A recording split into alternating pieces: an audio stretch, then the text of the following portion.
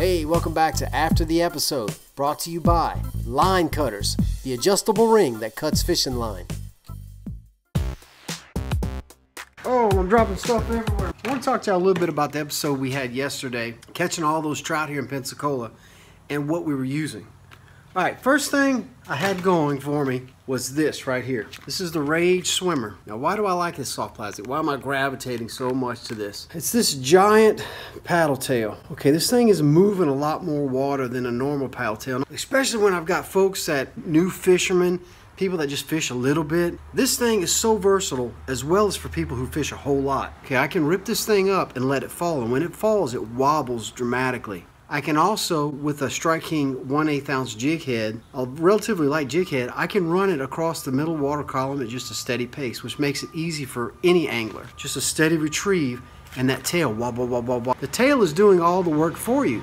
So just a steady retrieve will produce a lot of bites for a lot of species of fish. Also, lifting up and letting it fall straight down, you get a lot of hits on the downfall with that dramatic tail wobble. Another thing you can do with this guy, because it grabs so much water with that big tail, is you can troll. So when guiding folks and we just want to cover some water or maybe cut across the sound, we can throw this thing and just troll it behind the boat, and it just wobbles, and we're getting whacks from big bluefish and trout and all kind of crazy stuff, Spanish even. So the Strike King Rage Swimmer has been a super versatile bait for me, taking folks fishing this summer. This is actually the 4.75. We are using the 3.75. It's just slightly bigger than your average paddle tail. I think it attracts a little bit bigger bite because it's got more meat to it, but it's not too big to where you're not catching just everything under the sun. They make them bigger. I might bring these to the Keys.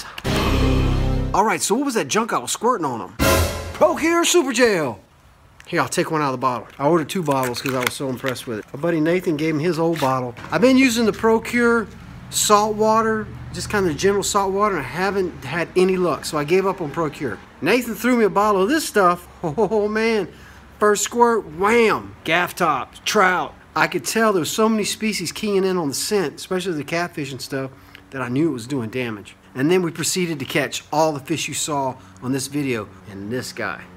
So you just pop the top and you just squirt and just lather that stuff on there. You don't have to put a whole lot. And it stays on for probably 15, 20 casts. If the fish are on fire, you don't need anything. But if it's wintertime and dead cold, you need to take it up a notch. If it was a full moon the night before and the bite's off, if the tide's not moving and they just ain't eating. So there you go. The 3 things that were really making it happen for me on this last episode was the Strike King 1/8 ounce jig head, the 3.75 Rage Swimmer, and Procure Super Gel.